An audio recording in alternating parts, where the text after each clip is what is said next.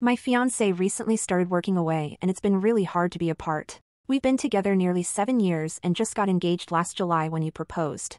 Soon after he lost his job, so this has been the first real opportunity to come up hard to say no to.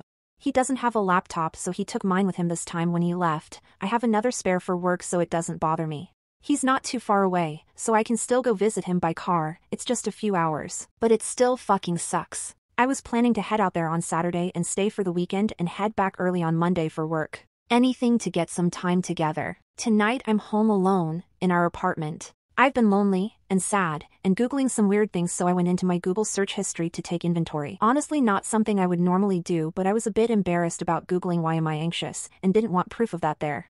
That's when I realized that I can see everything he's been searching. My Google account is logged in on my phone and laptop. He has spent all afternoon today searching for places for us to eat and things for us to do together over the weekend. With a sprinkling of couples' private health insurance, this man thinks of nothing but us and I'm so incredibly full of love for him.